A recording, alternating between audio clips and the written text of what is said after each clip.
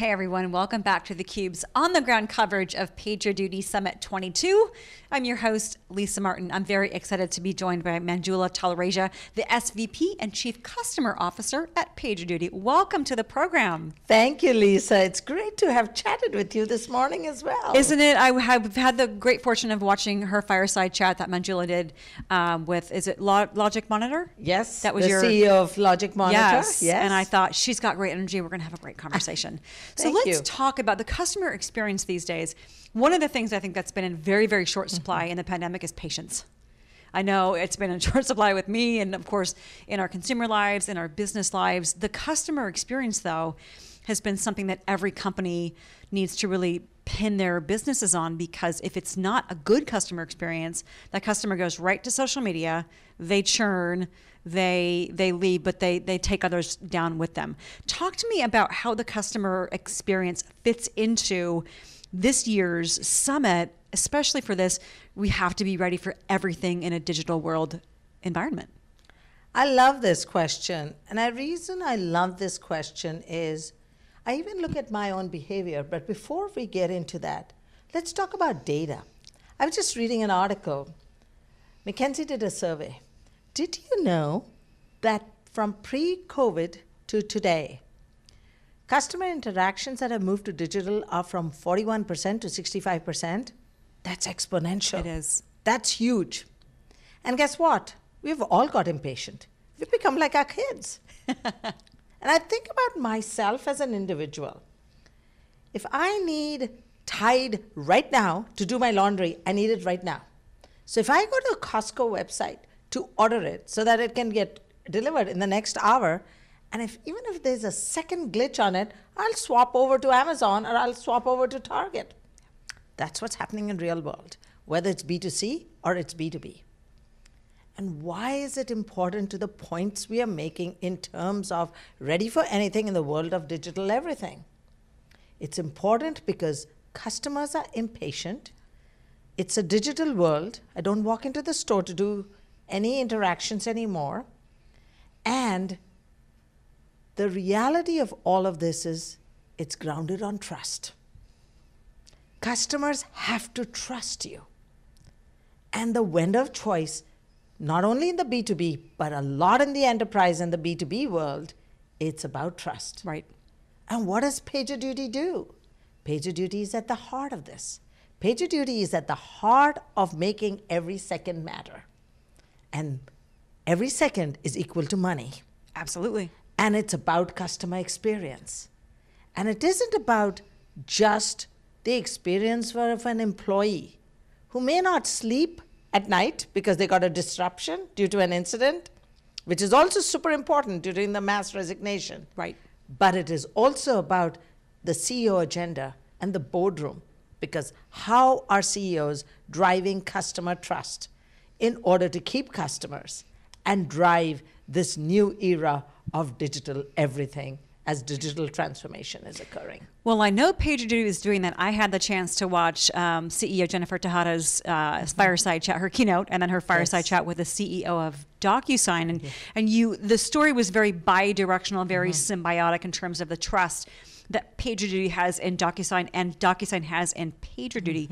But talk to me, as the Chief Customer Officer, what is it that's unique about how PagerDuty works with its customers, 21,000 plus now, to build and maintain that trust, especially in such volatile times?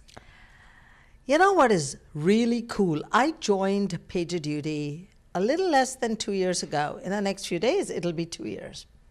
And what do I find exciting as a Chief Customer Officer and the go-to-market team's differentiation versus other customers? We are a born SaaS company. And what do we have access to from our customers? We have access to their operations data. And that combination of our core values, that is championing the customer, and the data science that we have about how customers are using our data is our differentiation. That's the magic. So if you think about why PagerDuty is bringing this level of trust to the customers, it's because we know how many, and let's take an example. employee retention, mass resignation. We know which employee was called how many times at night during an outage. Can we give that guidance to managers and leaders in order to drive that trust? Absolutely. And on the other hand, we are driving amazing return on investment at the executive levels for the customer experience that they are driving. So PagerDuty is becoming the trusted advisor all the way from practitioners, where we are improving their work-life balance, to the executive levels. Improving work-life balance is so critical. There was a stat that Sean Scott shared this morning that was looking at the amount of work volume from 2020 compared to 2021, and 42% of people said, I am working more hours. I don't think I've ever heard anyone say, can I work more, please? No, that work-life balance is critical, but also the ability to deliver that seamless digital customer experience that we all expect, and to get it right the first time is critical. But using that customer data, as you're saying, empowering the organizations, not just the customer support folks or the SREs or the DevOps folks, but all the way up to the C-suite, to ensure that their brand reputation is valuable, it's maintained, and that trust is really bi-directional. That's the secret sauce. You're absolutely right. You know, there's a different dimension to this as well. We think about how are we using customer data in order to achieve the results we want. 3 vectors here. Number 1 is we'll use customer data to really understand what is best in class on uptime, what is the best in class to reduce noise during alerts, what is best in class for customer service operations. And because we have customer data, we can benchmark. We can benchmark what's happening in the financial services industry, what's happening in the technology industry, what's happening in the retail industry.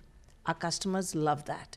So we will share with them, the customer success organization, especially the customer success managers, will go in and meet with the customers and say, this is where you stand in reference to your peers. And customers love hearing that. Yeah. This is the differentiated value proposition. Right. The second thing that our customer success managers do is share with the customers, this is where you are in reference to your peers in your vertical, other vertical, but let me tell you how you can improve your deployment, the performance of our technology, and your whole operating model as a result of the data we've got. There's the proactiveness. That's another differentiator of what I was hearing today from PagerDuty, that you're enabling those CSMs to be proactive when so often many are reactive, and it's the customer that's found the problem first. Yes. I'll even talk more about the reactive to proactive. We built a methodology, and I'm sure Sean Scott covered it as well, which is our maturity curve. Moving from reactive to proactive, because so many of our customers are saying, we are reacting when we have a disruption on our digital platform. But 30% of the times, we are hearing from customers before we are hearing from ourselves. So how do we become proactive?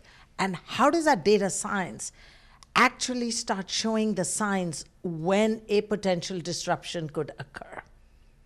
And that is about moving reactive to overall proactive. I'd also like to add one more dimension to this. You know, when customers are doing really well, they're optimized on our platform, they don't want to hear from our post-sales organization all the time. They want a human touch when they need it. They want a digital touch when they need it. By using our data and our data science, we are becoming one of the best world-class customer success organizations in the world. And you ask why? The reason is because we are using data science in order to build, and we have built, the early warning system. The early warning system tells us how every single of our customers is doing in terms of both their growth as well as the risk that they may leave us.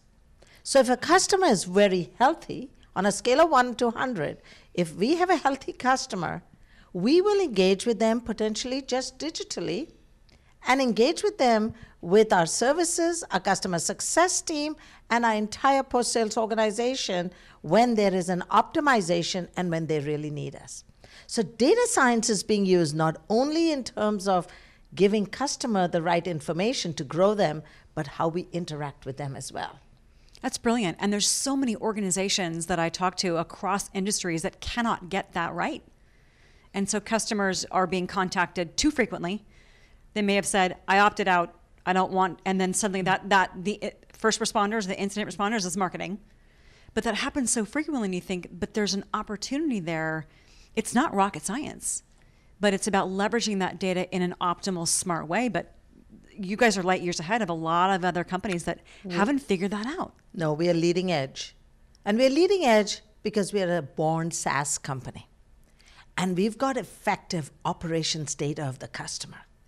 And we have some of the best data scientists and the analysts within my organization looking at this, engaging with the customer, and only optimizing. The magic is data science and humans coming together to engage with customers and drive customer success for the customer and ultimately building their customer experience for their customers. Let's talk about some of the numbers, Manjula, because they're really impressive. I was looking at some stats. Your PagerDuty's renewal rates are over 95%. Your growth is incredible, just coming off the biggest quarter ever.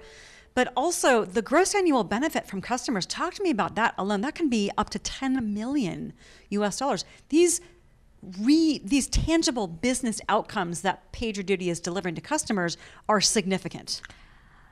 And again, it's based on data science. This is not making, you know what traditional companies do? Traditional companies will go to the customer and say, tell me your business imperatives. Tell me your, what are the business problems you're solving?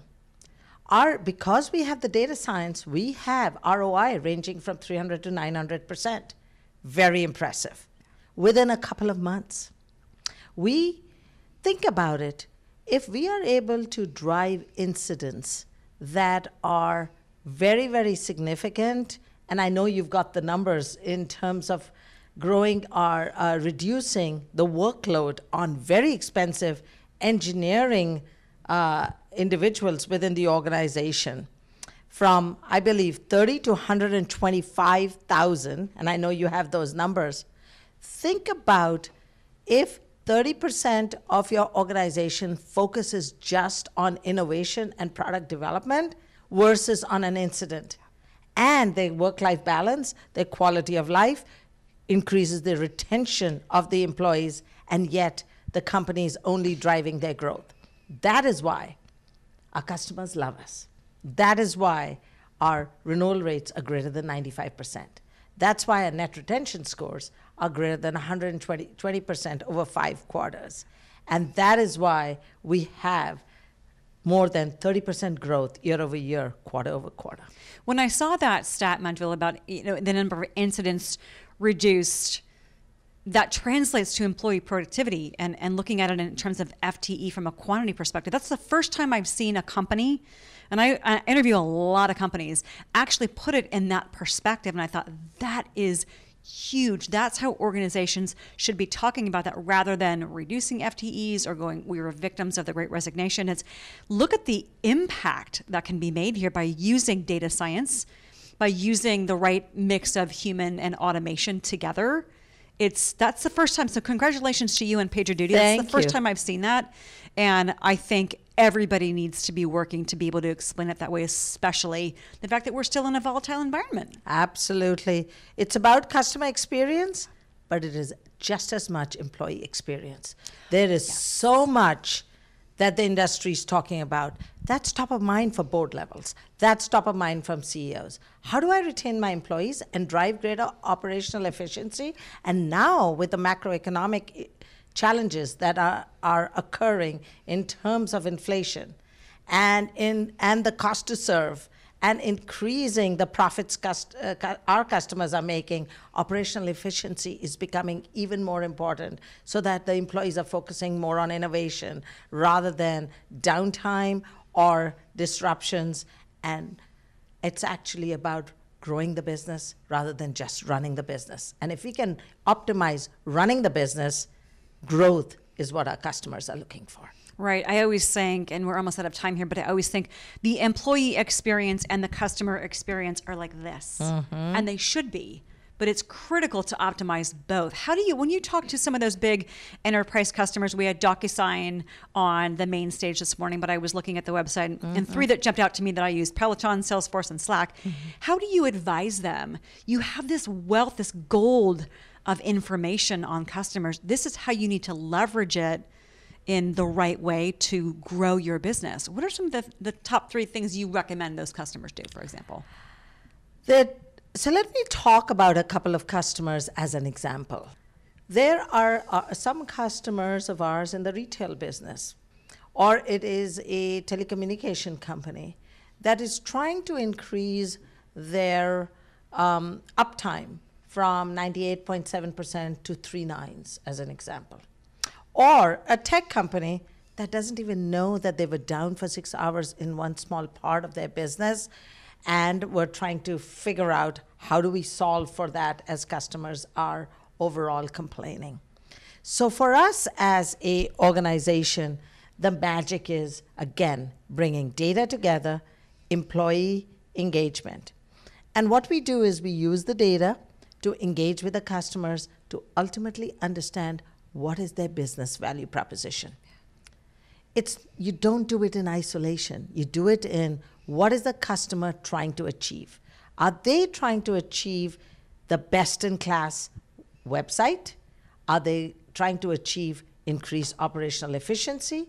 What are their metrics? What are their numbers? And we take our data, our people, to marry all of that together. And that's the magic.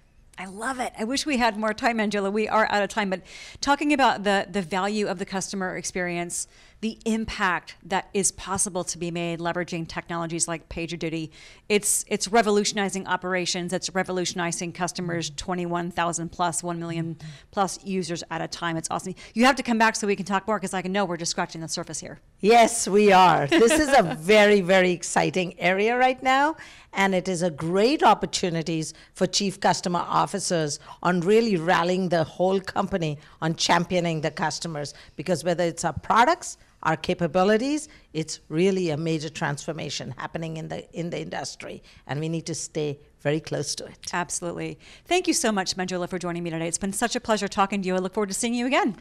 Real pleasure, Lisa, to get to know you. And the conversation was awesome. Good. Thank you. For Manjula Talreja, I'm Lisa Martin. You're watching theCUBE's on-the-ground coverage of PagerDuty Summit 22 from San Francisco. Thanks for watching, and bye for now.